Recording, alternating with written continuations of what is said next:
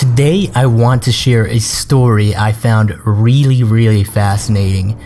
Now, I decided to just do a reading of it because that's probably the most effective way of telling this story. So I'm going to go ahead and read it, and let me know what you think. Here is the story. It is called The Russian Sleep Experiment.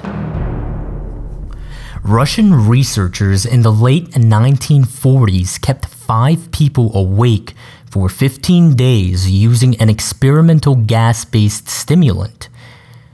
They were kept in a sealed environment to carefully monitor their oxygen intake so the gas didn't kill them, because it was toxic in high concentrations.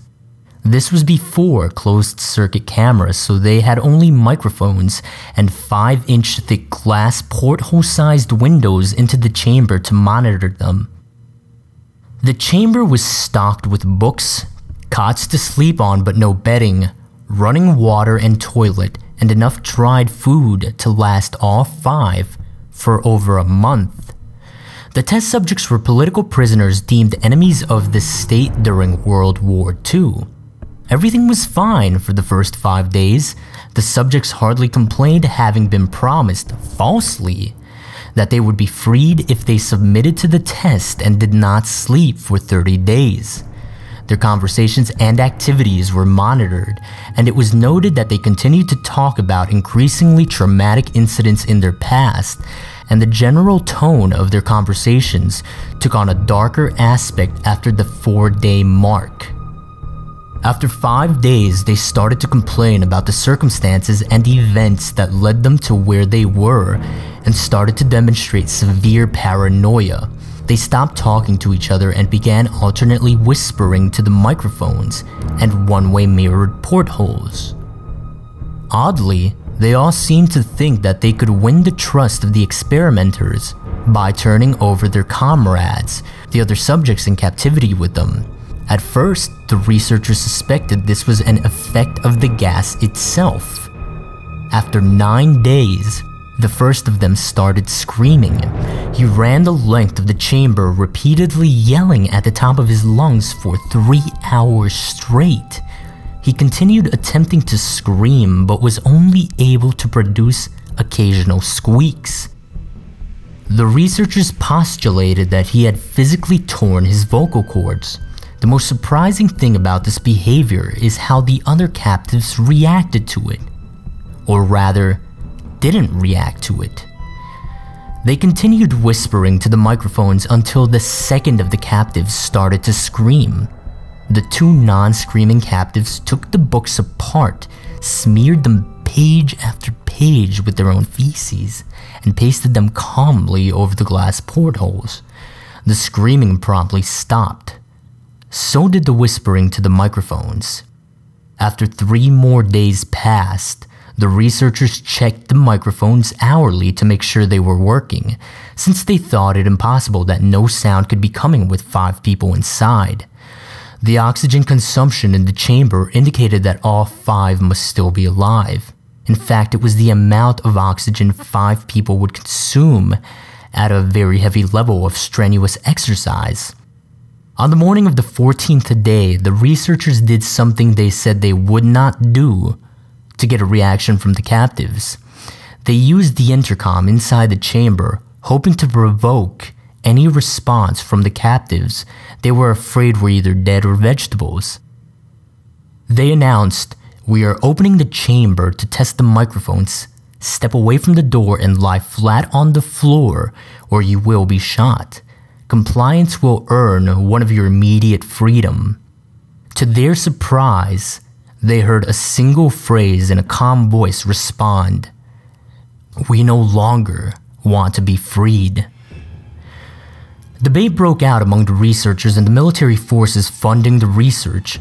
Unable to provoke any more response using the intercom, it was finally decided to open the chamber at midnight on the 15th day. The chamber was flushed of the stimulant gas and filled with fresh air, and immediately voices from the microphones began to object. 3 different voices began begging, as if pleading for the life of loved ones, to turn the gas back on. The chamber was opened and soldiers sent in to retrieve the test subjects. They began to scream louder than ever, and so did the soldiers when they saw what was inside. 4 of the 5 subjects were still alive. The food rations past day 5 had not been so much as touched. There were chunks of meat from the dead test subject's thighs and chest stuffed into the drain in the center of the chamber, blocking the drain and allowing 4 inches of water to accumulate on the floor. Precisely how much of the water on the floor was actually blood was never determined.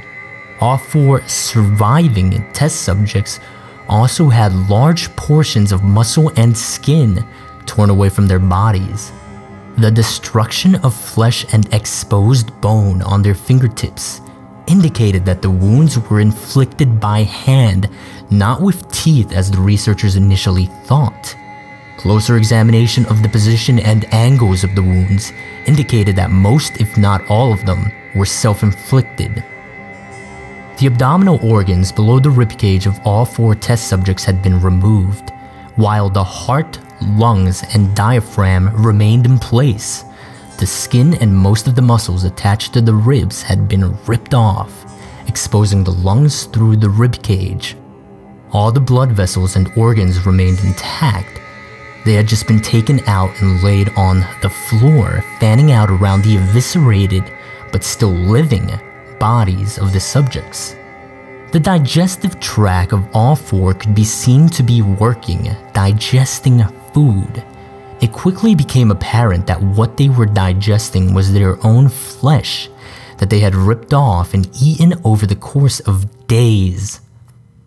Most of the soldiers were Russian special operatives at the facility, but still many refused to return to the chamber to remove the test subjects. They continued to scream to be left in the chamber and alternately begged and demanded that the gas be turned back on, lest they fall asleep. To everyone's surprise, the test subjects put up a fierce fight in the process of being removed from the chamber.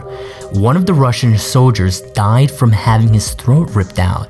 Another was gravely injured by having his testicles ripped off and an artery in his leg severed by one of the subject's teeth.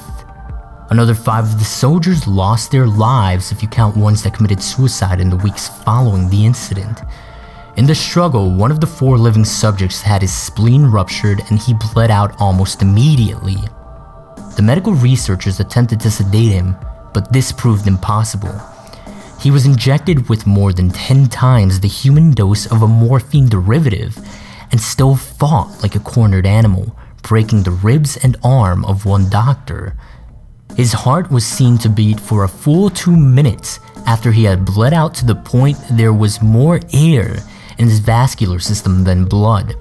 Even after it stopped, he continued to scream and flail for another 3 minutes, struggling to attack anyone in reach and just repeating the word "more" over and over, weaker and weaker, until he finally fell silent. The surviving 3 test subjects were heavily restrained and moved to a medical facility, the 2 with intact vocal cords continuously begging for the gas, demanding to be kept awake.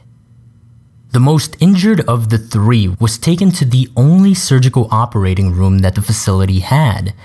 In the process of preparing the subject to have his organs placed back within his body, it was found that he was effectively immune to the sedative they had given him to prepare him for surgery. He fought furiously against his restraints when the anesthetic gas was brought out to put him under. He managed to tear most of the way through a 4-inch wide leather strap on one wrist, even through the weight of a 200-pound soldier holding that wrist as well. It took only a little more anesthetic than normal to put him under, and the instant his eyelids fluttered and closed, his heart stopped. In the autopsy of the test subject that died on the operating table, it was found that his blood had triple the normal level of oxygen.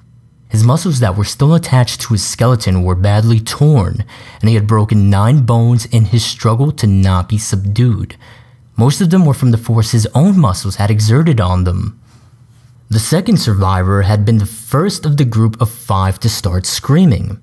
His vocal cords destroyed, he was unable to beg or object to surgery, and he only reacted by shaking his head violently in disapproval when the anesthetic gas was brought near him. He shook his head yes when someone suggested, reluctantly, they try the surgery without an anesthetic. He also did not react for the entire 6-hour procedure of replacing his abdominal organs, and he attempted to cover them with what remained of his skin. The surgeon presiding stated repeatedly that it should be medically possible for the patient to still be alive. One terrified nurse assisting the surgery stated that she had seen the patient's mouth curl into a smile several times whenever his eyes met hers. When the surgery ended, the subject looked at the surgeon and began to wheeze loudly, attempting to talk while struggling. Assuming this must be something of drastic importance, the surgeon had a pen and pad fetched so the patient could write his message. It was simple. Keep cutting. The other 2 test subjects were given the same surgery, both without anesthetics as well, although they had to be injected with a paralytic for the duration of the operation. The surgeon found it impossible to perform the operation while the patients laughed continuously. Once paralyzed, the subjects could only follow the attending researchers with their eyes. The paralytic cleared their system in an abnormally short period of time, and they were soon trying to escape their bonds. The moment they could speak, they were again asking for the stimulant gas. The researchers tried asking why they had injured themselves, why they had ripped out their own guts, and why they wanted to be given the gas again. Only one response was given: I must remain awake. All 3 subjects' restraints were reinforced and they were placed back into the chamber awaiting determination as to what should be done with them. The researchers, facing the wrath of their military benefactors for having failed the stated goals of their project, considered euthanizing the surviving subjects. The commanding officer, an ex-KGB, instead saw potential and wanted to see what would happen if they were put back on the gas. The researchers strongly objected, but were overruled. In preparation for being sealed in the chamber again, the subjects were connected to an EEG monitor and had their restraints padded for long-term confinement.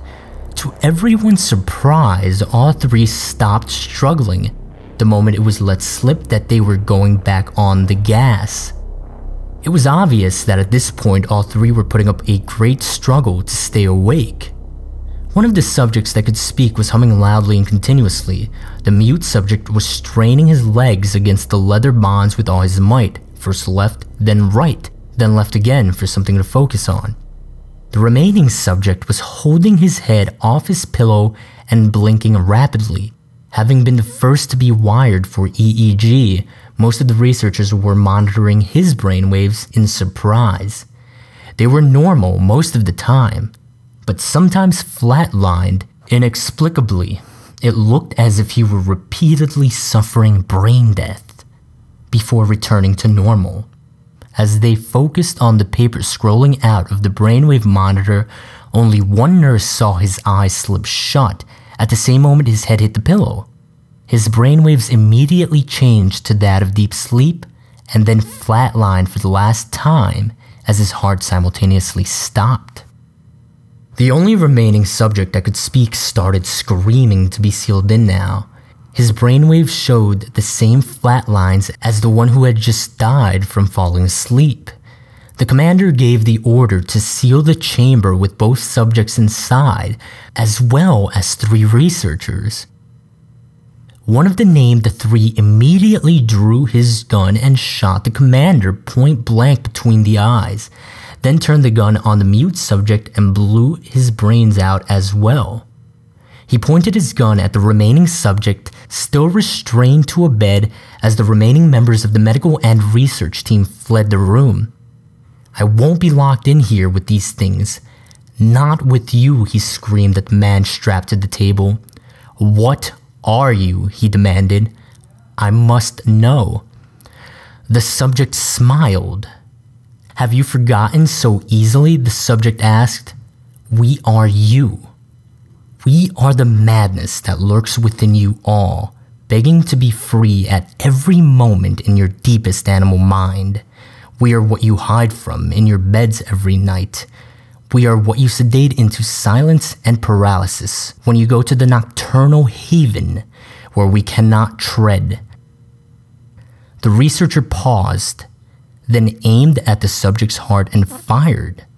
The EEG flatlined as the subject weakly choked out. So nearly free.